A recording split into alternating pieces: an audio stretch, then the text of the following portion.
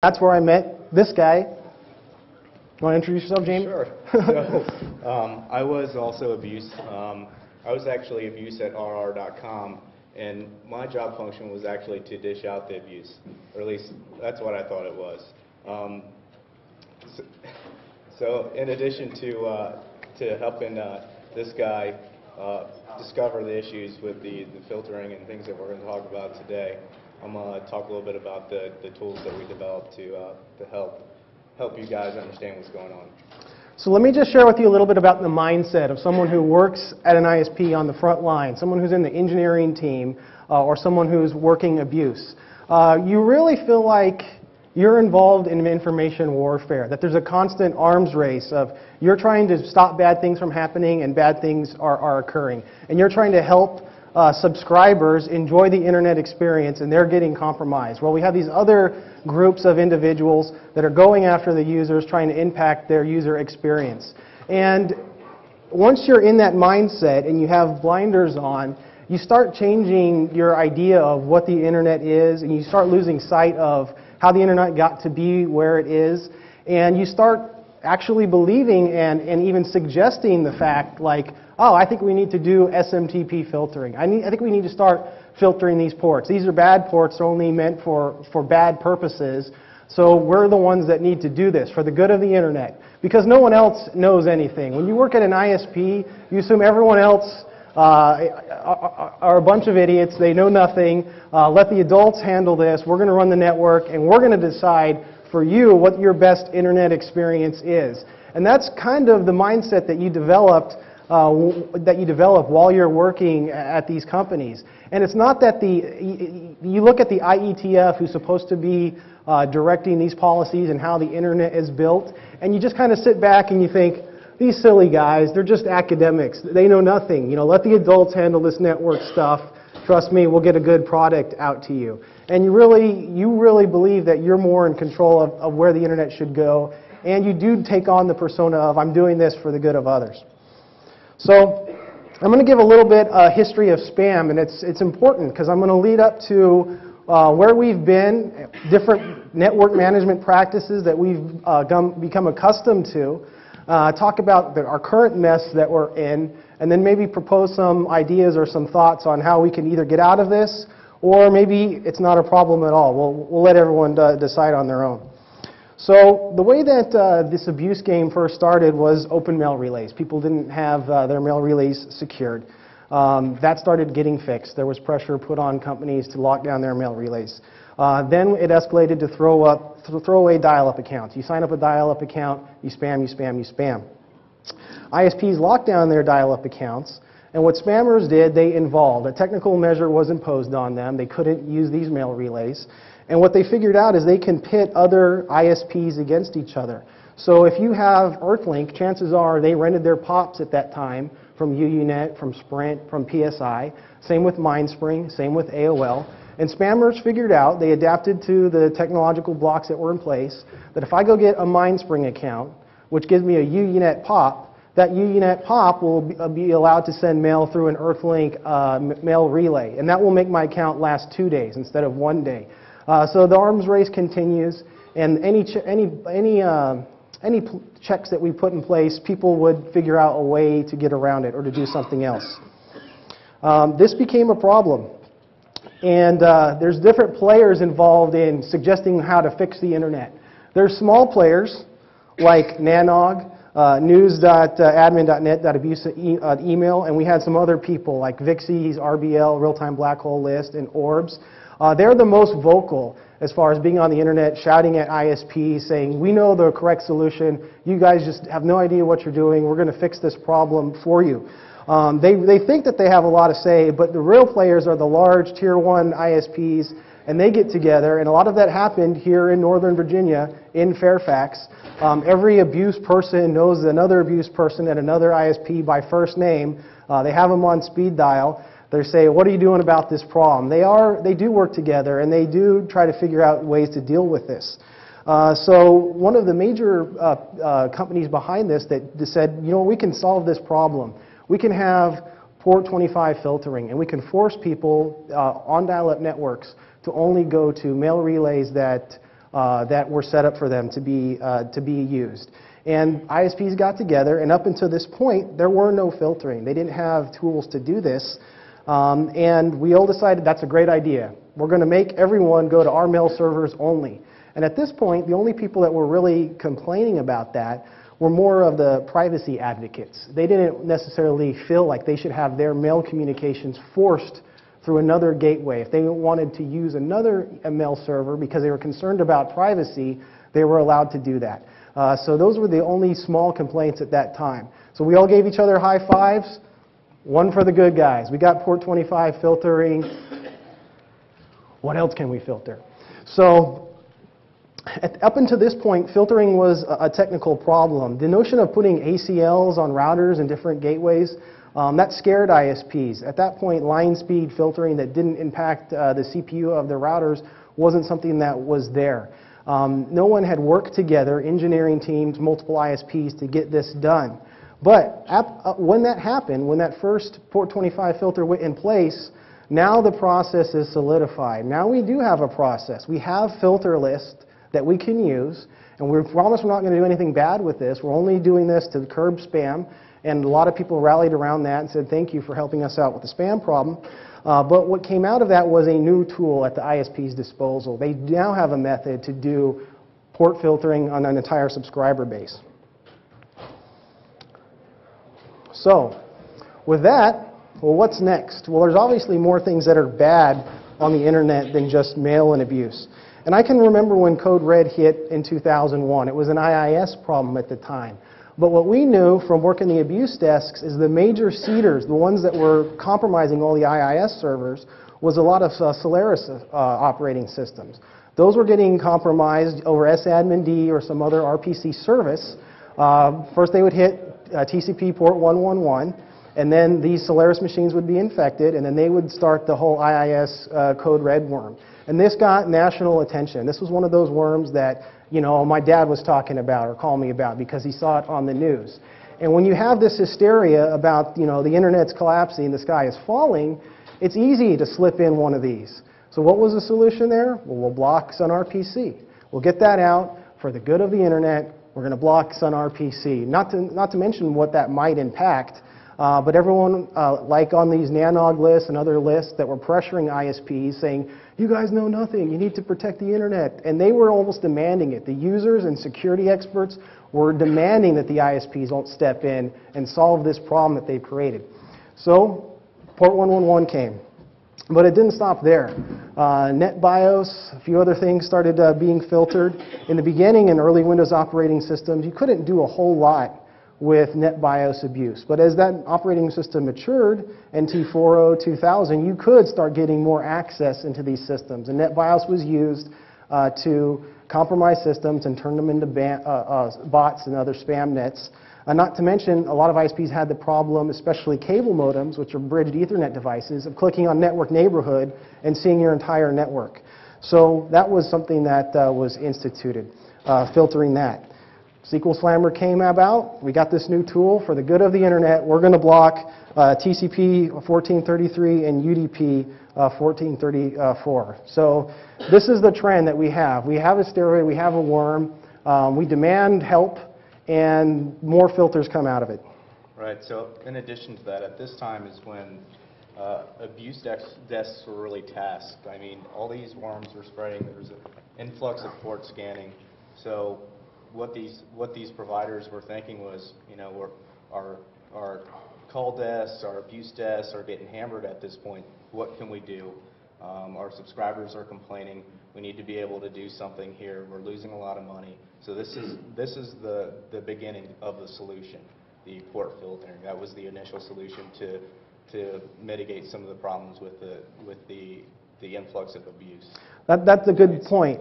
It's not because we cared about protecting the internet. We were tired of subpoenas. We were tired of DMC takedowns. We were tired of having 100,000 emails in our box because some Joe Schmo has PC Anywhere installed, or he has a printer that goes out to his entire neighborhood on SNMP looking for other printers. And when that happens, UDP packets to your entire subnet, All of your other neighbors that are running Black Ice Defender or Zone Alarm say, oh no, I'm getting a probe on UDP 161, or oh no, someone's trying to access me on PC Anywhere. I'm going to complain to the ISP. The complaints go up. Black Ice had this feature called intelligence gathering. So when it got a probe, what it would do is it would do an NBT stat -A against the person that gave them the probe. That was a UDP connection to port 137. But if that guy was running Black Ice, he would say, hey, I'm getting probed. I'm going to go gather intelligence on this guy. And it was programs like that that didn't capture date and timestamps, that would flood our email boxes, that were absolutely worthless to us. We wrote procmail filters that basically said if someone's sending us a Black Ice complaint, directly to DevNull, because they're garbage. They had nothing that we needed to actually investigate that incident. So another question that came to our minds as far as when we were developing this presentation is what else is being filtered out there, and what is the internet? I mean, we got TCP and UDP up here, but we haven't talked about the multiple types of ICMP or the other protocols that are the internet that people may or may not be using. And that question of what is the internet is definitely changing every day. So in order to figure out, is this really a problem, we started doing some manual checks with friends and colleagues to just get a first round of data. We wanted to see, hey, is this just localized to my internet provider at the time, which was Cox Cable? So we worked with some people that we knew had a clean internet line, like Speakeasy. We knew that they didn't have any filters. And we started doing these tests, full scans outbound with a packet listener on the other side and full scans inbound. And from that, what we were able to do is after we sampled about 10 or 15 ISPs, we were able to get together the common lists of not only inbound port filters, but outbound. ISPs are blocking outbound connections too. So that's certainly not for your protection if they're blocking you going outbound, is it? All right. Yeah. All right, so as part of this, the data collection, I'm sure you're all aware EFF is pioneering a lot of this with the recent Comcast debate. But initially when we started doing our research, as Aaron mentioned, this was a limited subset. It was tech-savvy friends that we could utilize to provide us the data in a PCAP format that we could actually process and get some valid data out of. So it was a challenge to try to develop something that we could apply to the masses to try to get other people to contribute to. So what we decided to do is we really need to trim this down and make it as automated as possible. We limited our subset of ports. We knew that NetBIOS was going to be an issue, but we wanted to put that in there so we could highlight that. Obviously, torrent traffic is something that's prominent of being blocked by major ISPs at this point. So as I mentioned, we needed something that everybody could run. Everybody could easily gather the data, submit it, or we could do that in an automated fashion. So let's try to do something web-based. So the egress testing was pretty easy. We put together some PHP code. Basically, it was a script that would request one-by-one GIF that was related to a port. So we could pick that up on the fly. You could do this. An analogy could be you could set up Apache to listen on every single port, and if you got a 200 OK, then you know that user got that particular port outbound.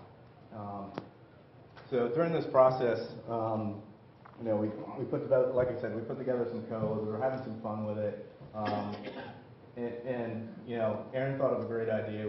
That would be, let's try to get some crank calls here together to talk to tech support and say, hey, we're either residential or we're business, and we're trying to get to this website that's crucial to my business.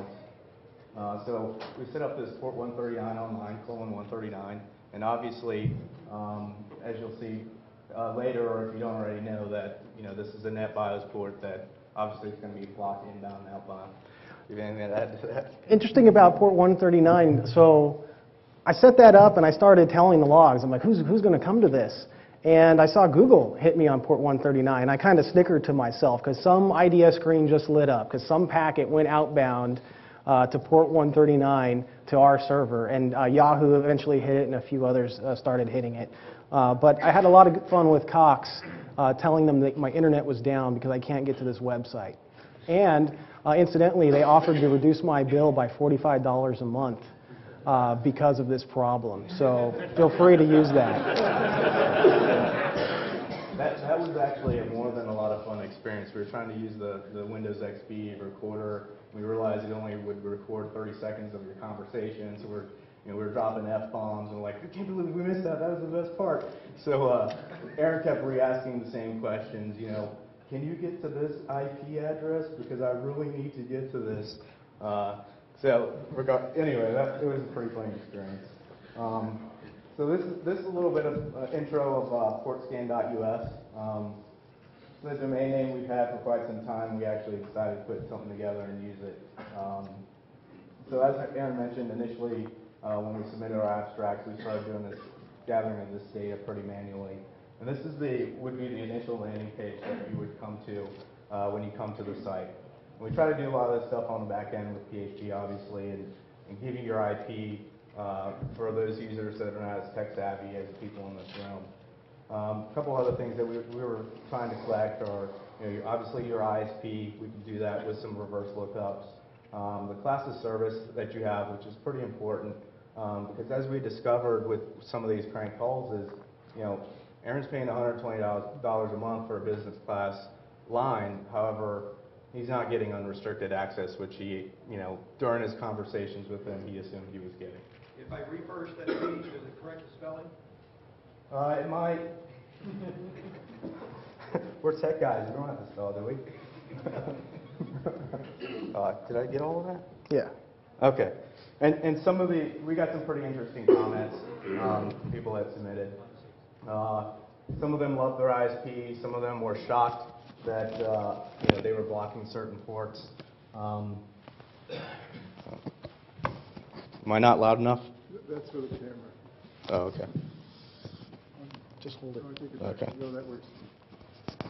So this is the display of the egress testing. Obviously, we want to do a limited subset of the ports. But what was interesting that we discovered during this testing was that by default, Firefox in 2001 started blocking a lot of these ports due to a cross-protocol exploit. IE blocked 25 by default. So in order to get the user to get valid data with this, we either had to ask our security-conscious people that were doing the testing to add a port band override to their about config in Firefox, or to utilize another browser.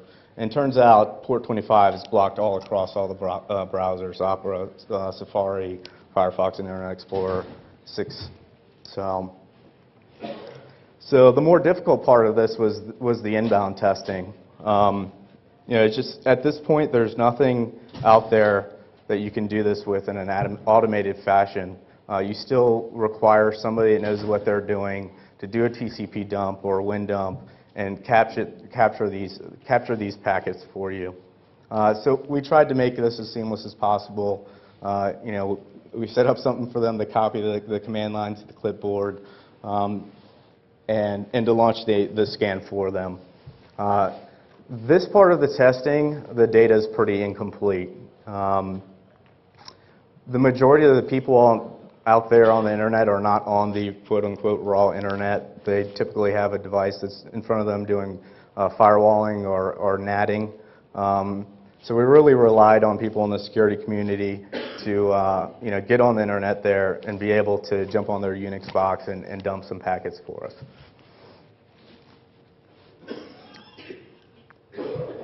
I'm done with that slide. So to the results, a big UG here. Somewhat inconclusive for the ingress testing. Pretty decent data set for the egress testing. What was consistent across the board was the NetBIOS. That's blocked pretty much by every major ISP. What was surprising to us, though, was that port 21 was filtered through the browser. Now, that's a pretty prominent service out there One of our friends, a security consultant that we worked with, said to this day he still utilizes FTP to transfer data. Maybe I'm calling him out because he's still using FTP and not SFTP or something. But the other thing that we noticed that changed was the filtered ports changed. This really stumped us. When we initially started doing the packet captures, when we were actually using things like HPing and Nmap to send and capture this traffic, we were getting pretty consistent data. 2-3 months later, when we started as we were progressing through developing this web application, we noticed things changed. What's causing this? Is it the networks being saturated? Is it something with my DHCP leases? We weren't sure. So we couldn't really categorize by region or provider. What we discovered was, much as the case when we worked at these ISPs, there was always a cowboy in the engineering group, or I myself was one of these security guys when I worked for Roadrunner and Time Warner that said, let's put this port filtering in, let's do these filters. So I was the jackass that started a lot of this from the ISP side, and now I'm on the other side, which is why we're giving this presentation. But so it was, this was really different from region to region. Like I said, different tool sets. And I think that's all I had to say about that, actually. Yeah, I think you need to be careful to generalize and say Comcast does all of this or Time Warner does all of this.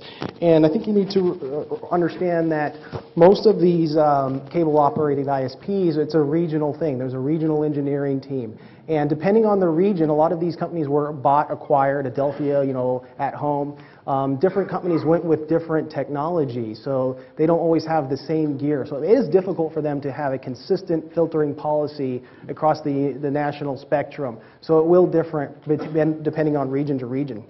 So the internet is changing. We were surprised that ISPs are blocking outbound 21. I mean, come on now. I mean, FTP isn't that dead of a protocol. I still need to get drivers and things on it. And we were surprised. We weren't so surprised about the NetBIOS, but there were some other ports that popped up. We did see things like older peer-to-peer applications like eMule or WinMX that were being blocked.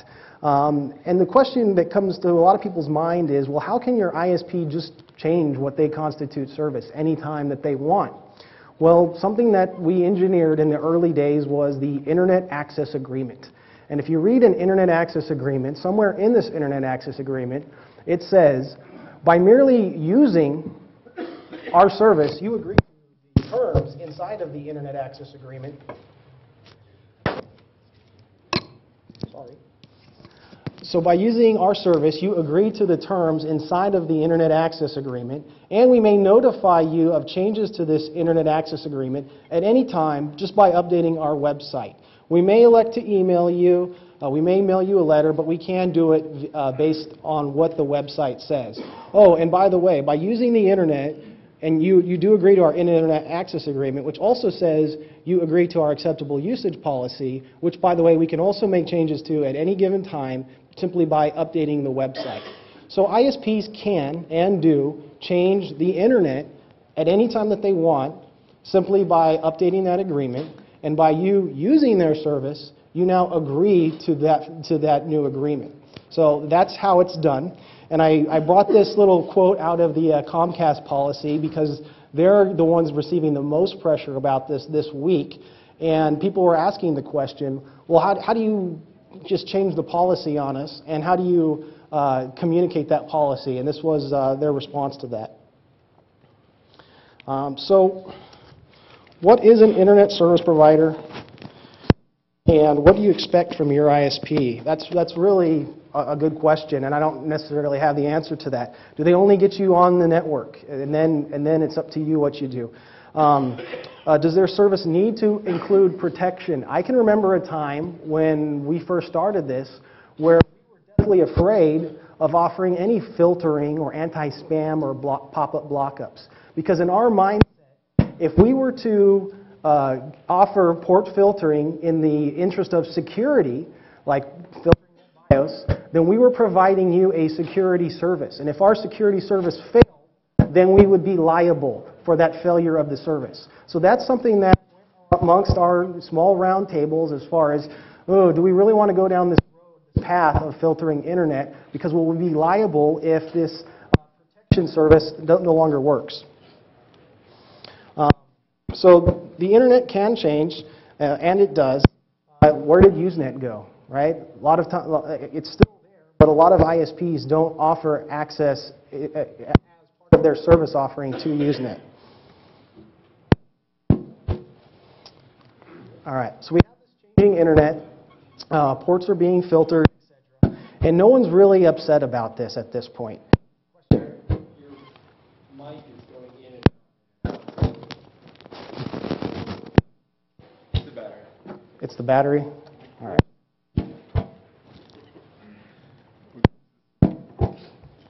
Hello?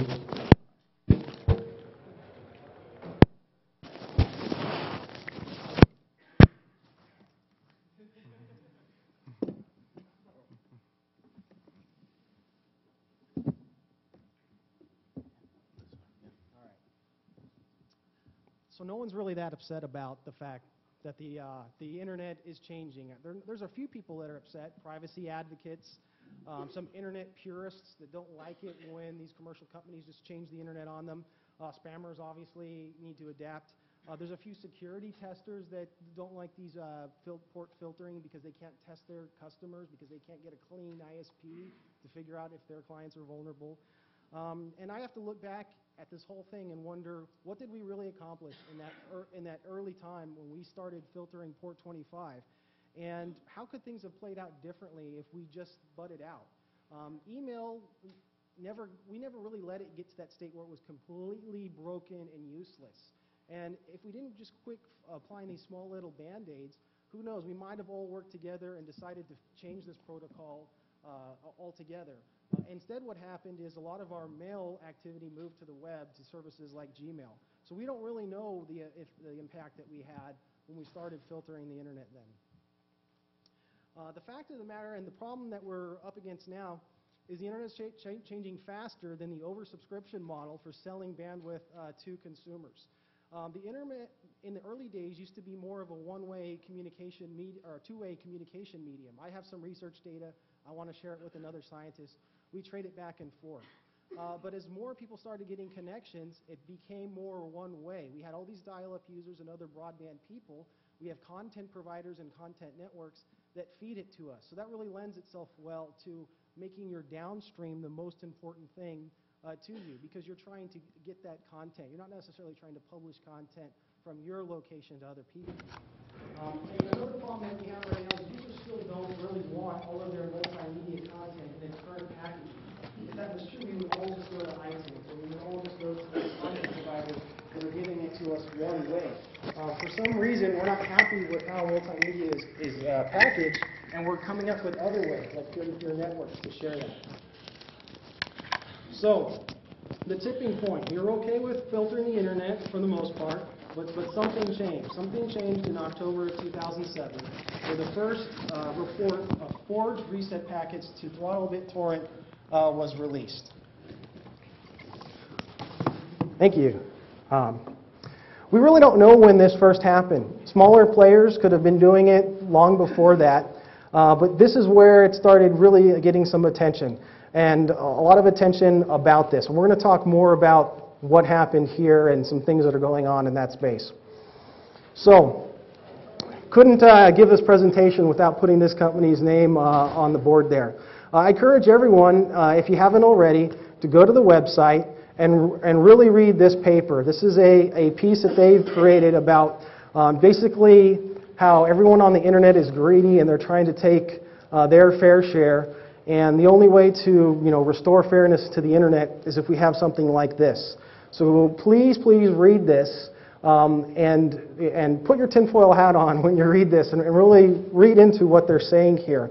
I know this is a security conference, so please be kind to this company. That is a classic .asp file, and it is taking in a parameter So we don't know what could happen, so let's just stick to that URL right there. All right. So this company was acquired by Sandvine not too long ago. And what I like to do is, we all know that Sandvine's being used somewhere, right, on some ISPs. And we know that they acquired this. So if Sandvine is a tool that's on our networks, and these are the other capabilities, right now their sales engineers are trying to sell this other stuff because that box is already there. So let's look at the two products that Simplicta had before they were acquired.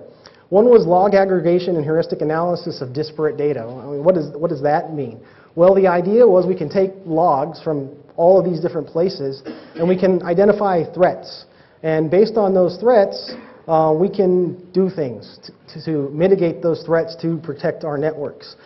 Maybe what you could do with something like this would be to figure out, oh, all my VoIP traffic, 80% of it is Skype. That could be a problem. So there's other things that you can do with this, this analysis of heuristic log data that you bring in and normalize. Another interesting thing that was one of their products was controlling internet services with DNS traffic switch, a technique to fight phishing attacks and clean zombies. Thank you. Please protect us from these phishers. So that's interesting. Internet services controlled with DNS traffic. Well, how would this product work if someone didn't use the ISP's DNS server? It wouldn't work. So we can't have that. That means we're going to force you to use our DNS server because we need this to work. And if you're doing something bad or naughty on the internet, we're going to redirect you to a timeout and say, quit downloading all those torrent files. You're messing it up for your neighbors. So that's something else that one of their products can do. So who's using this? Well, if you go to the website, you can look at a list of all the proud customers that are currently using this technology at their ISP. No, that list doesn't exist. But if this tool is really to restore fairness to the internet so everyone can enjoy it equally, why isn't there a list of all the proud users? Why isn't your ISP saying, yeah, we're using Sandvine because we're helping you out so you can enjoy the internet? Because Jaime over here likes to leave his torrents on all night long. We're not hiding anything. So there is a question of who is using this. Now, combined, we've both worked at ISPs for nearly 8 years. It's a small community, especially on the national level. We have friends at all of these companies that are in the engineering departments, so we know who's using this. When some of our friends, since we've broken out of that crowd and we do our own things, now we're fighting the good fight, that we approached about just to have a beer and talk with us a little bit about this. We had one of our friends just really clam up and basically got really defensive and won't speak to us. On the other hand, when some of our friends saw this title, this presentation, they started coming out of the woodwork like Deep Throat saying, you wouldn't believe what's going on, and telling us all this information. We're like, whoa, okay, slow down there. So we're just going to play an imagine if game as far as who might be customers here. So an ISP whose business model is built on the oversubscription of the one-way internet.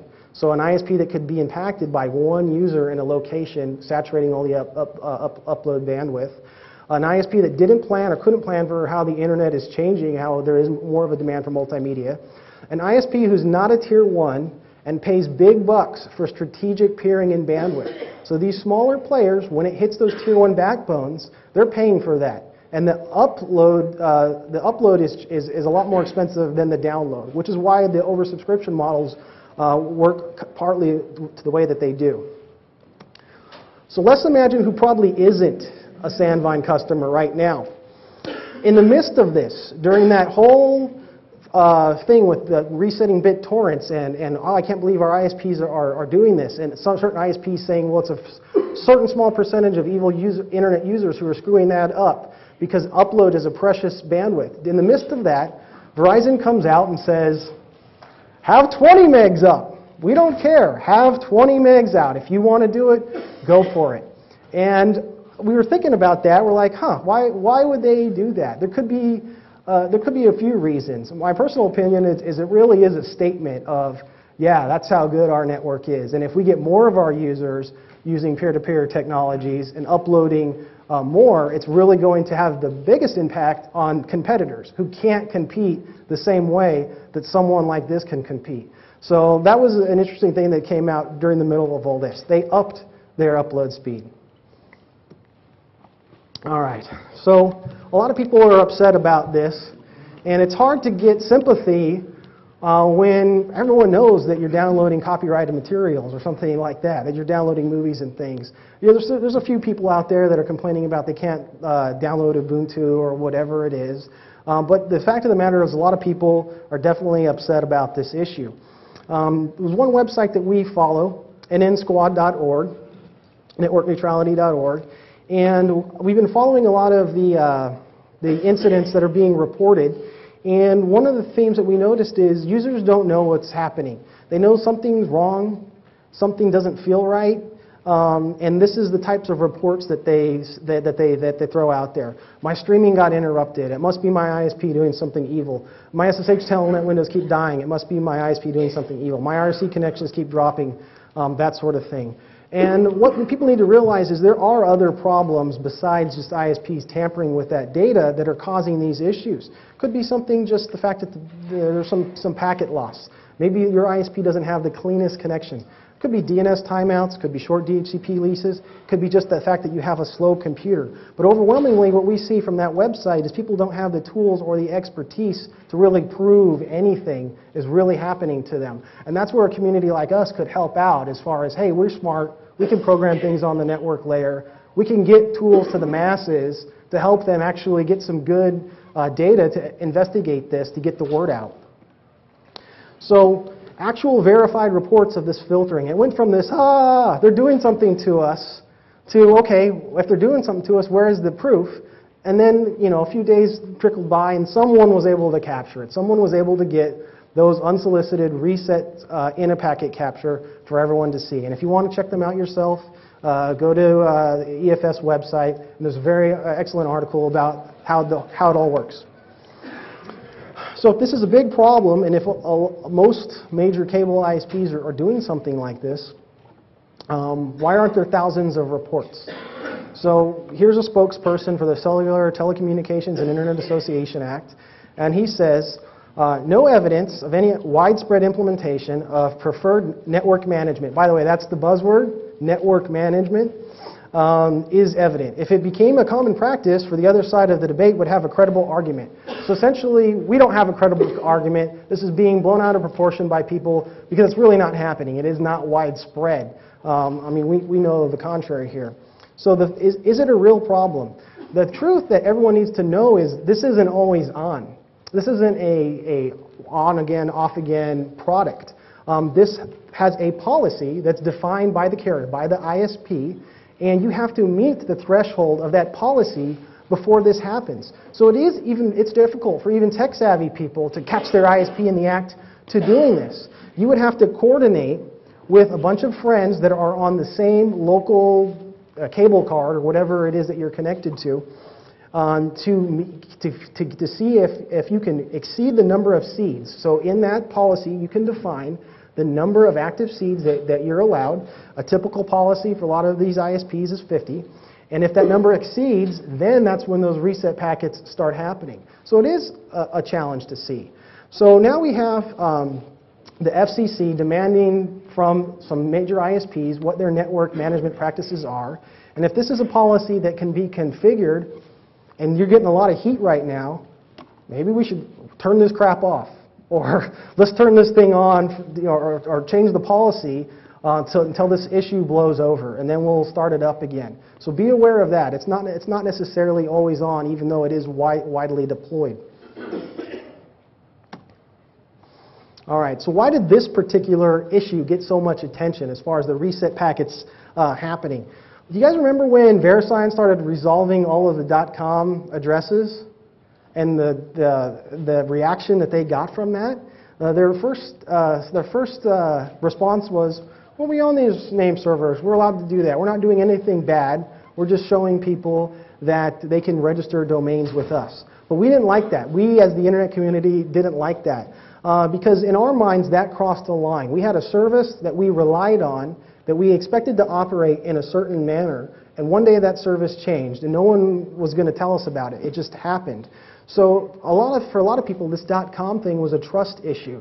We had trust that this utility, and I like to call ISPs an internet utility provider, not an internet service provider, that this utility changed right out from under us, and we don't like change because that started getting us thinking about, well, what's next to come as far as if they're brazen enough to send reset packets in between my communication, what is else to come? And that's why people are definitely worried about, now this tool's in place, we can use this tool to do other things, to favor other internet traffic over others, which is really spawning this debate.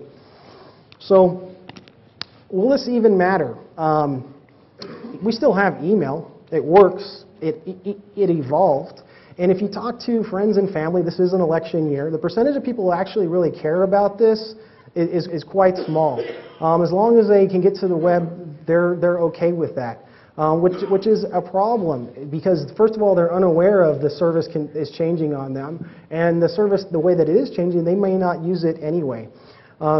Here's a report that 37% of all internet traffic is peer-to-peer. Now, let me let you know that the source of this graph is someone who's in the network management business. So I get apathy from my fellow techies when I start talking about this is a problem. This is a problem. We can't just have our internet utility changed on us at a whim because it's inconveniencing a business model, because board of directors are upset about profit margins. And this is what I get all the time. Shouldn't these companies be allowed to operate their networks any way they want? After all, you signed the user agreement, or you agreed to the user agreement. There is some validity there. I don't accept the fact that the user agreement can change on me at any given time. I think that's bullshit. Another thing is, this utility that we have, the internet, it's not that because these companies just are providing it to us and they're privately owned. No, they work with our state, our local, our city governments. They get easements, they get land rights use. We allow them to build this network for this, so this utility can exist, so we can use it. So I don't agree to that as far as they're a private company, they should be able to do what they want. Another thing I hear is just change your ISP. Well, if all of them are doing this, that's a problem, and that really isn't a solution for a lot of people who might be stuck in a region who just can't pack up and move. And then I hear this from some friends from time to time, we're doing it for the good of the internet. Some people actually still believe that there are some people out there that are doing this for the good of the internet, and it's not about money. It's not about reducing spam complaints. It's not about reducing the number of subpoenas, trap and trace orders that come across abuse desks. This is about alleviating that workload and getting the profits up.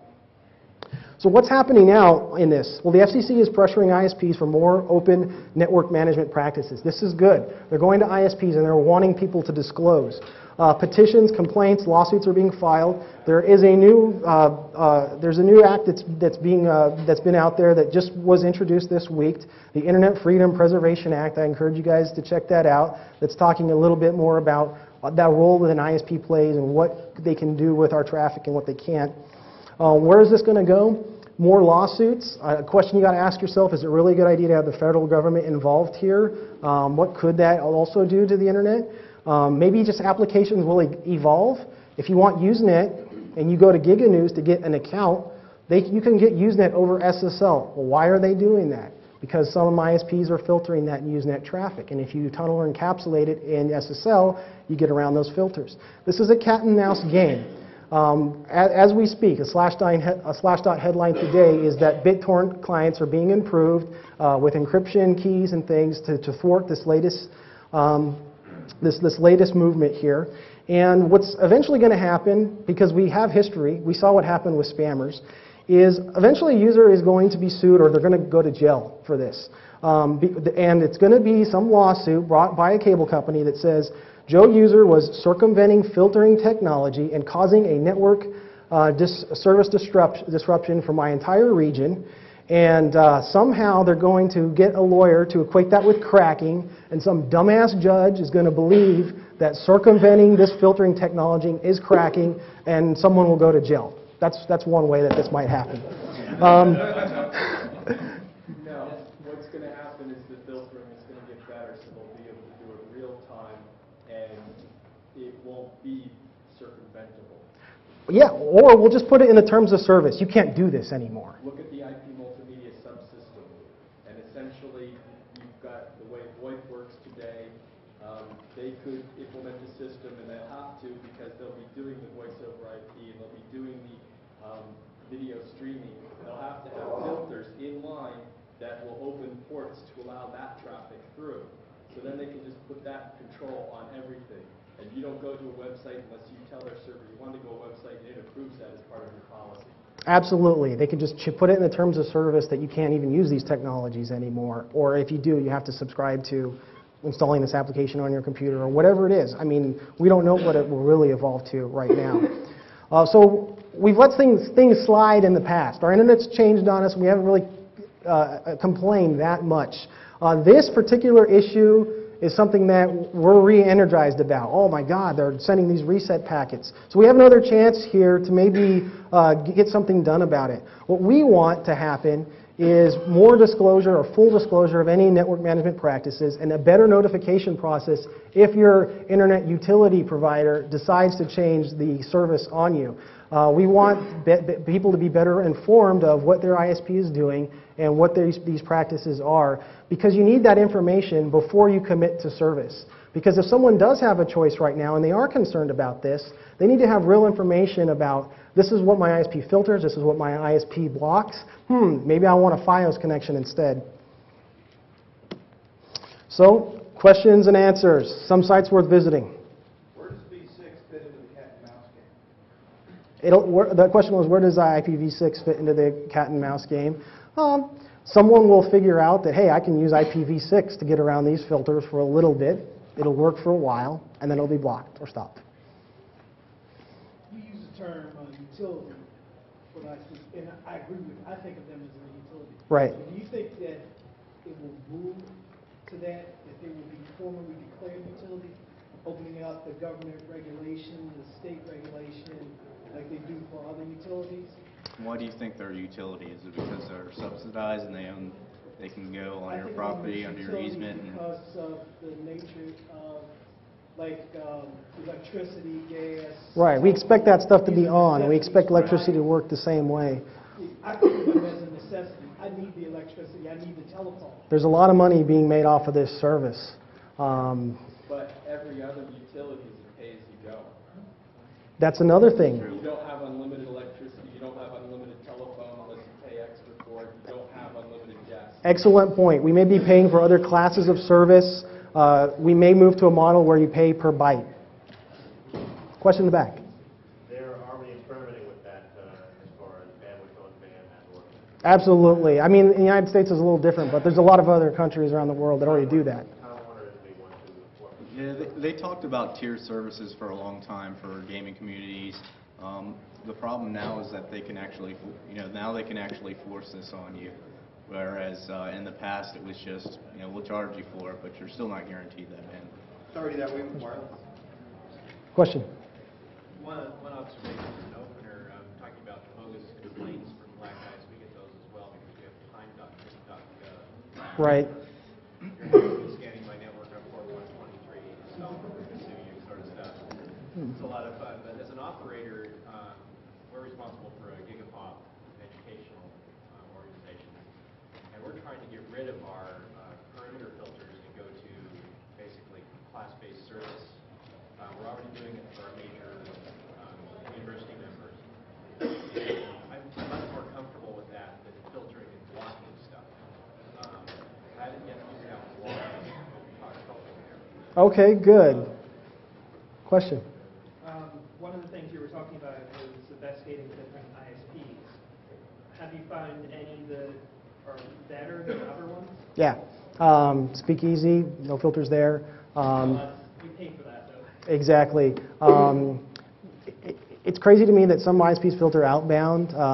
Residential FiOS does not. They do block port 80 inbound. And another thing that was surprising to us is this notion of we'll just get a business account with static. There's still a lot of blocks on those business accounts. They're not always freely available. Question in the back, green hat. How does capping play into this? What's the I question? think you discussed capping.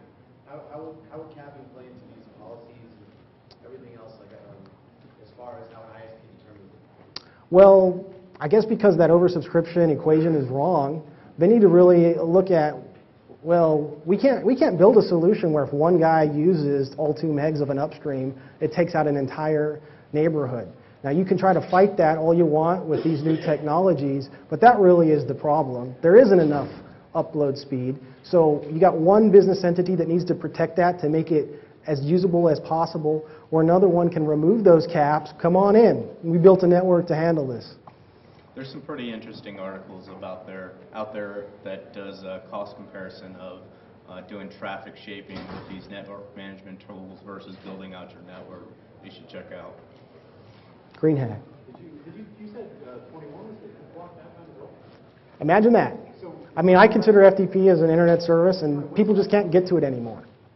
What's the rationalization behind it? I understand maybe like 139, I don't know. Maybe some abuse guy found some worm where bots were updating themselves over an FTP site and decided to block port 21. But, you know, maybe someone was running a where server on their own local dynamic IP, and they figured, let's just block it inbound and outbound and make this problem go away.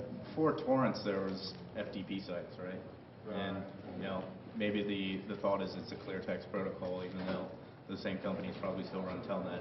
I'm going to try to get some questions. I don't mean to ignore this side of the room. It's just that light is blinding me. In the front row? Yeah, just an observation. You mentioned, I think it's the VeriSign thing you're talking about was SiteFinder, the DNS stuff. Was that called SiteFinder when they were redirecting all the misspelled.coms? Right. Yeah, that's right. That's right. Yep. Just an observation. I think Verizon is actually doing that right now. If you're a customer there, They are, and they're using their DNS servers. Yeah. Dell, you buy the Dell. Yep. You go to their portal. It goes to Dell's. Yeah. Question, black shirt? I don't recall you saying anything about sort of the relation between this stuff and like anti-censorship technologies that developed so that people in China can go to block places and stuff. And I mean, I would think that would depend very much on basically blocking this doesn't matter because everything would go through portion. Right. So there could be a censorship issue there, especially. I mean, I could see us responding to this by tunneling everything over SSL. We can't have that. We're going to make sure that all of our customers now have our SSL certs, and we're going to be SSL man in the middle them, so we can do network management, so we can have this glorious internet that everyone gets their fair share of.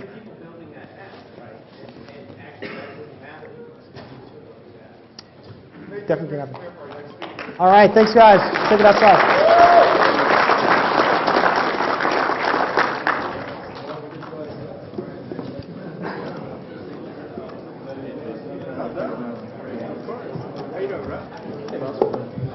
How's it going? So thank you, Aaron and Jamie. They're going to be stepping outside. If you have more questions for them, right outside the hall for Forced Internet Condom.